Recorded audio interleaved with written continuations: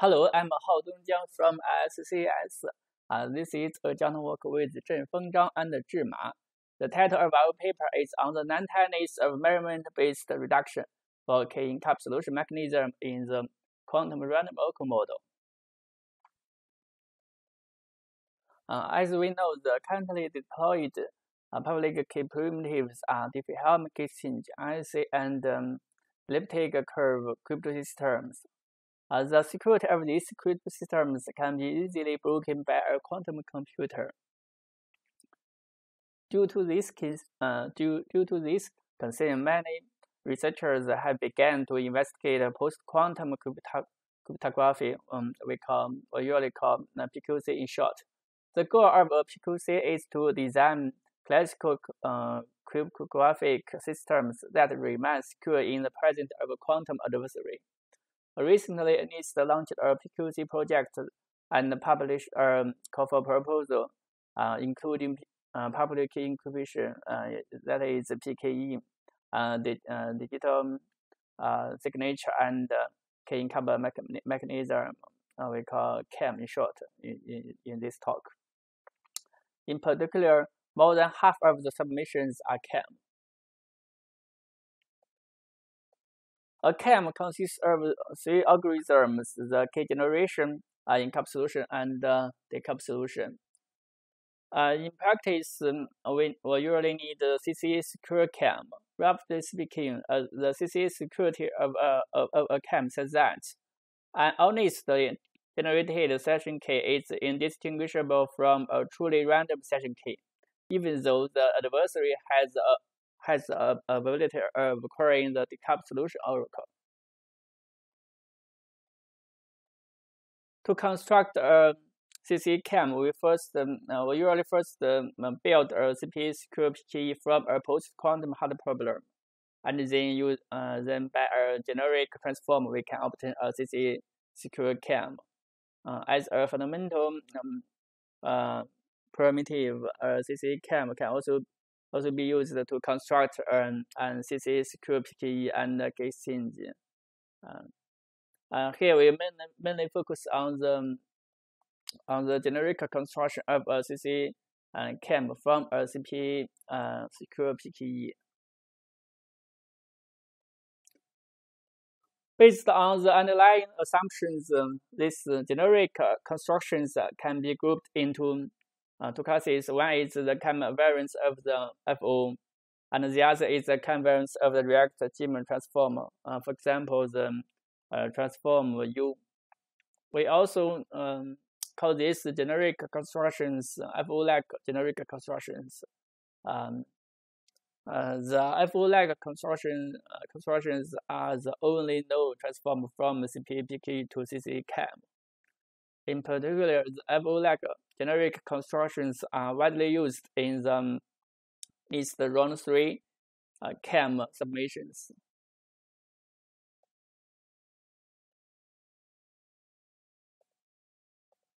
FO-like generic constructions are based on an idealized model called random walk model, where a hash function is idealized to be a publicly accessible random walk. Generic constructions in the random walk model has gathered renewed interest in post-quantum setting, because a quantum adversary can execute a hash function on arbitrary superposition of inputs. Therefore, when proving post-quantum security, one needs to prove security in the quantum random walk model, where the adversary can query the random walk with a quantum state.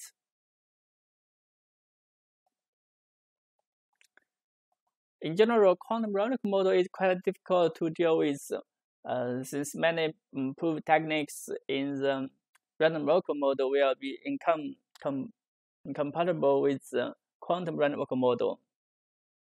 In the random walk model, the simulator naturally sends the queries to the random walk. This is called extractability, which is widely used in improving security for crypto systems and computational hard problems in indistinguishable security model. In the quantum random walk model, the queries can be quantum states, and learning a quantum state means a measurement which allows to extract classical information from a quantum state.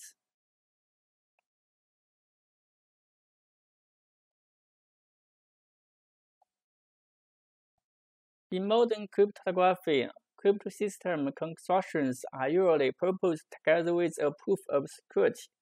Typically, when proving a security of a scheme S, one usually constructs a reduction R that run the adversary against S as a subroutine to break the underlying hard problem P. In the random oracle model, when proving the NDCC security of a PKE a CAM and various standard assumptions, one usually constructs a curve-based reduction that uses a hash query from the adversary to break the underlying hard problem. In the quantum random model, reading the our query means measuring our query.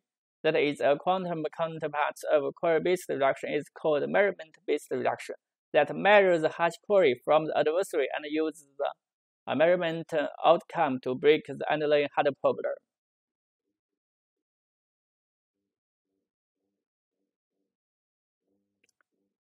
Okay. Tight reductions with smaller tightness gap are desirable for practice. Let's TA epsilon A and TR epsilon R denote the running times and advantages of adversary A and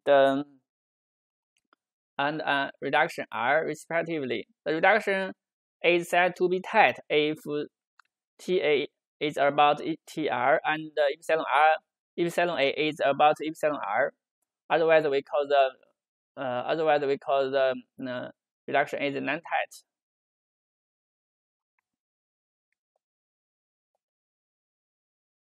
A reduction is called a black box if it just uses the adversary input-output behavior and doesn't depend on the internals like the adversary could. In contrast, a non-black box reduction requires knowledge of the adversary's internals. In general, black box reductions are more popular than the non-black box ones in cryptography. Most reductions in the quantum random model are measurement-based and have the tightness property like this. The TR is about TA, and epsilon R is about 1 over kappa times epsilon A to the power of tau.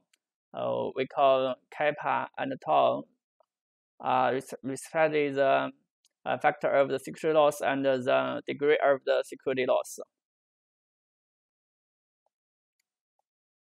This is the current tightness result for FO-like CAM constructions. As we can see, the existing black box reductions from standard CP assumptions are far from desirable due to the quadratic security loss, at least.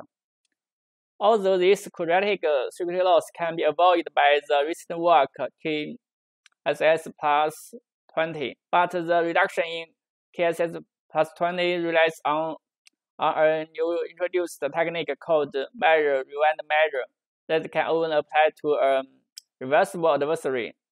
In post-quantum setting, most adversaries are irreversible since most oracles, for example, the Descartes solution oracle in the security model can only be classically queried.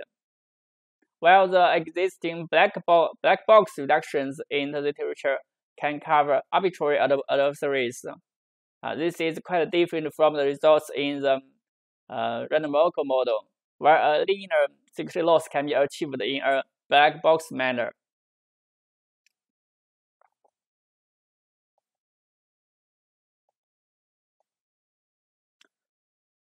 The quadratic security loss arises from the usage of the one-way to hiding techniques. The one-way to hiding technique is an essential technique to prove post-quantum security. It gives a reduction from an extraction algorithm against a search problem to a decision problem.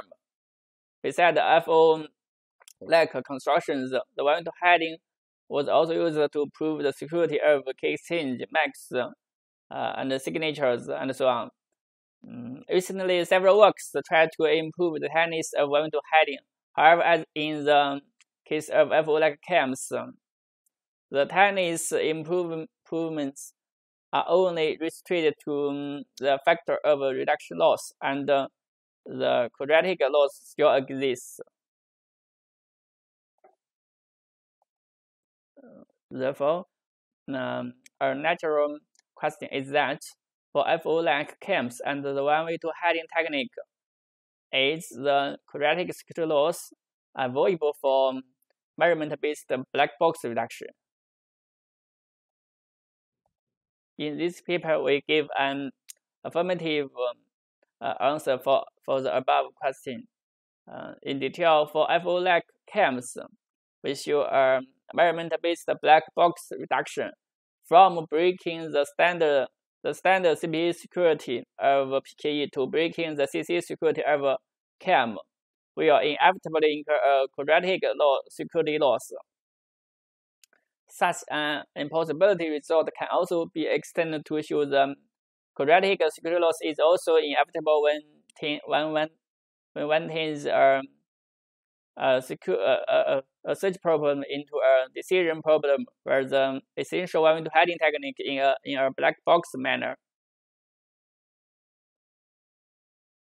That is, the current black box one-way to hiding technique is essentially optimal in terms of the degree of reduction loss.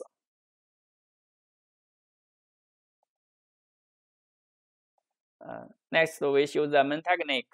Here we just take one of the FO-like CAM construction U as an example, but it's not hard to extend the result to other FO-like CAM constructions and the general one-way to hiding. In the transform U, the second K is derived by HM. H is a hash function, and M is a message picked randomly.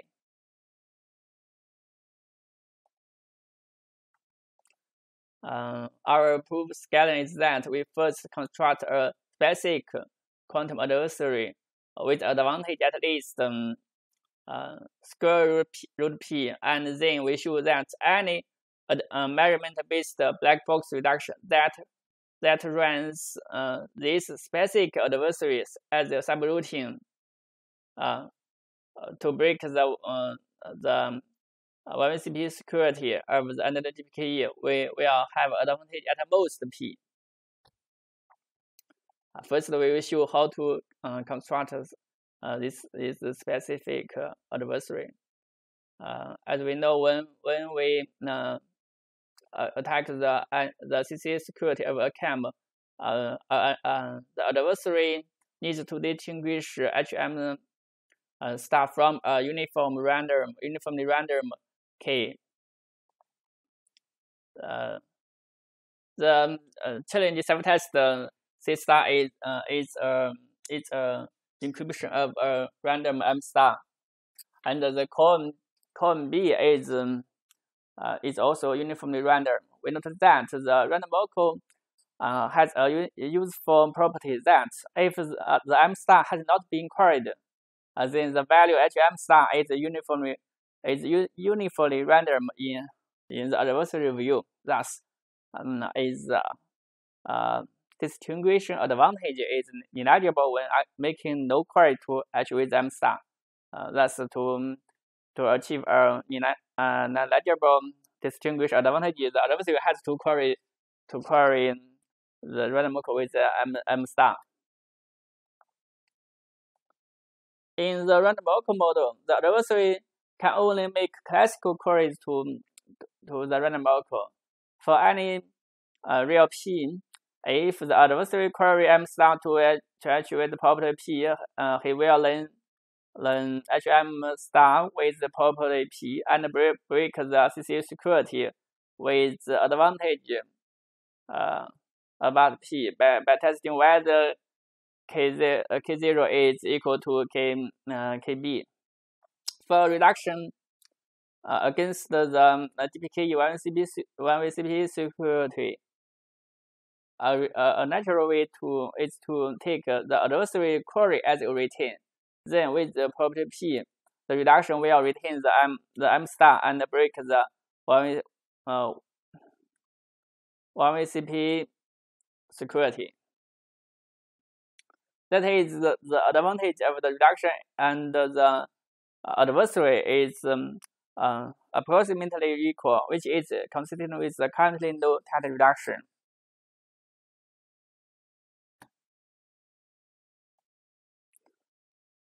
In the quantum radical model, a quantum adversary can make a query to the random walker with a quantum state.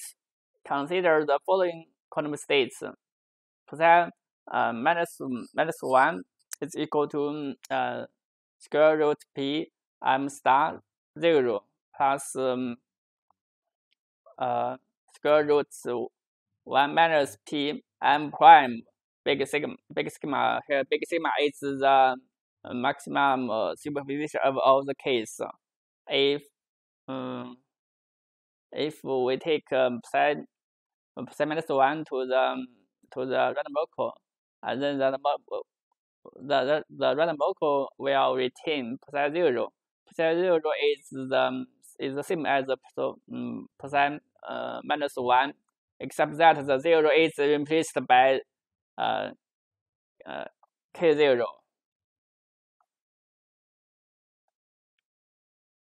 A quantum adversary can directly guess the column by testing whether the quantum state psi 0 is equal to a quantum state psi b, where psi b is equal to the psi 0, except the 0 is replaced by the KB.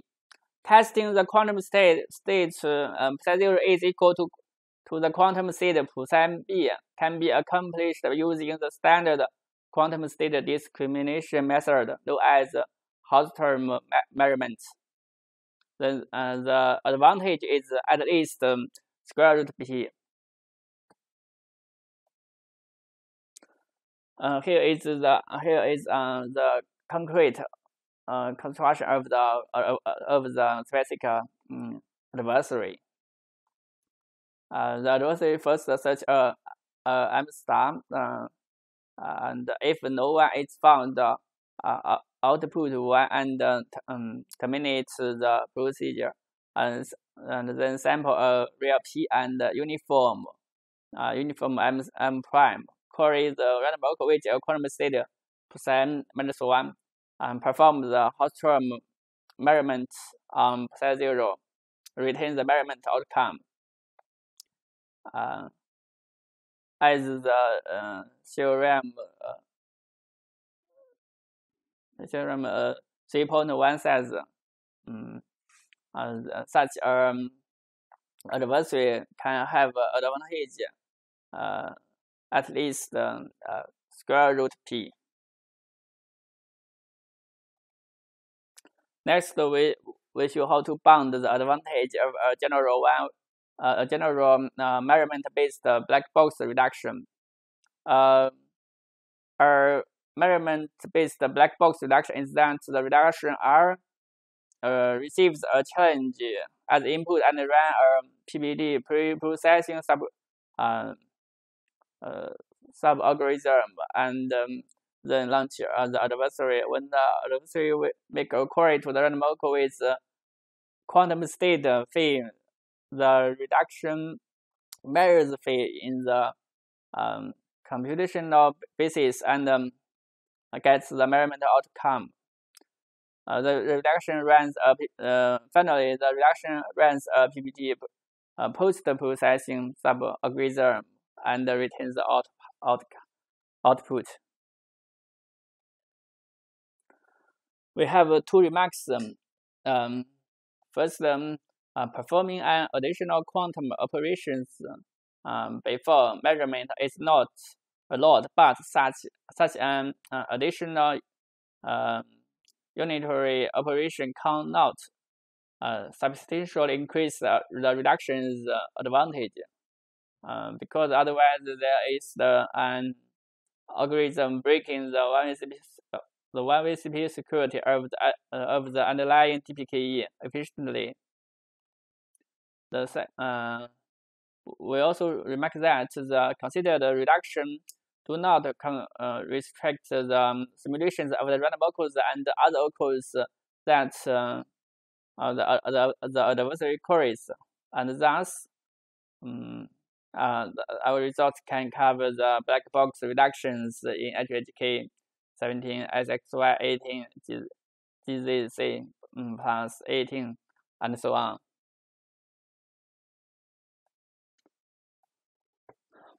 We use the meta reduction to bound the advantage. A meta reduction usually simulates the adversary parts and run the adversary run the reduction as a subroutine and break the underlying hardware problem directly. That is, meta reduction usually treats the reduction as an adversary itself and reduce the existence of such a reduction to an underlying hardware problem.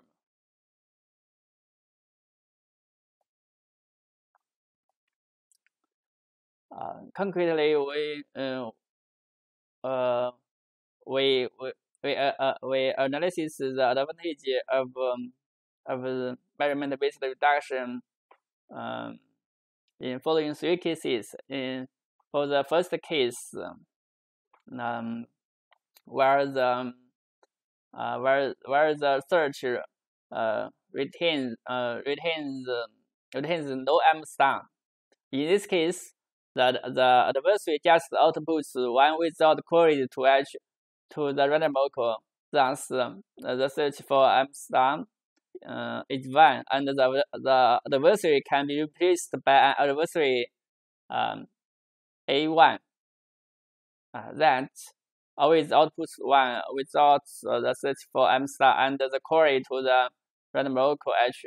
Therefore, we can easily construct a meta reduction MR1 that simulates A1 and take the reduction R as a subroutine to break the one-way CPU security. In particular, the running time of the MR1 is about the running time of R, and in this case, the advantage of MR1 is about the advantage of R. In the second case, where the search retains M star and the measurement outcome is M star. In this case, we can bound the advantage directly by P.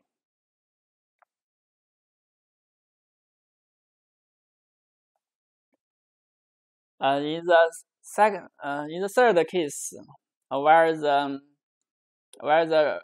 the search retains M star and but the measurement outcome is not M star. In this case, the reduction just gets M prime. Let A2 be an adversary that queries a quantum state like this, and outputs 1 without the search for M star. Thus, the advantage of the reduction under the condition remains unchanged when the adversary is replaced by A2. Then, just as in the case 1, we can also construct a meta reduction MR2 against the one-way CPU security of DPKE. In particular, the the running time of MR2 is about the running time of R, and in this case, the advantage of MR2 is about the advantage of R.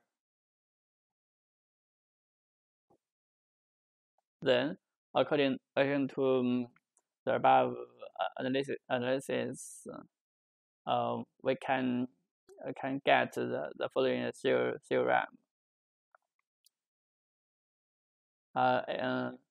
We can give the upper bound of general measurement-based reduction. That is the advantage of general measurement reduction is less than p plus the advantage of R1 plus the advantage of MR2 approximately.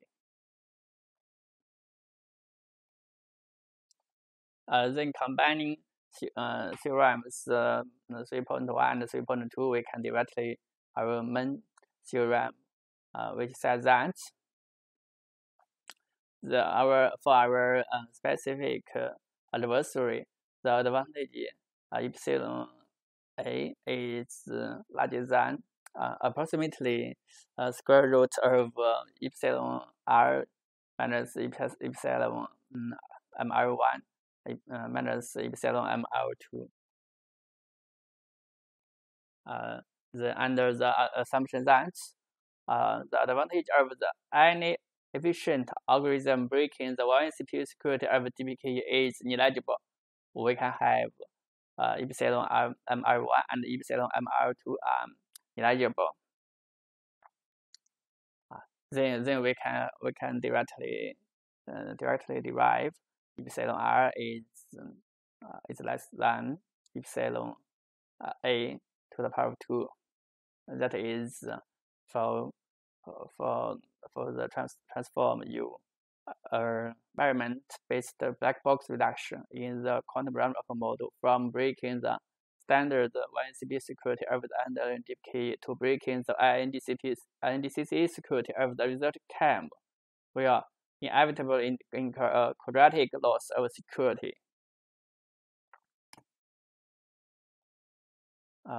Here is our conclusion. For FO-like CAMs, we first show the tightness limits of the black box reductions and prove that a measurement-based reduction in the quantum random local model from breaking the standard CP security of the underlying PKE to breaking the INDCC security of the resulting CAM will inevitably incur a quadratic security loss. In particular, most black box reductions for those FO-like CAMs are of this type, and our results suggest an explanation for the lack of progress in improving this reduction tightness in terms of degree of security loss. These impossibility results can also be extended to show the tightness limits of the general black box 1v2 hiding. Okay, that's all. Thanks for your attention.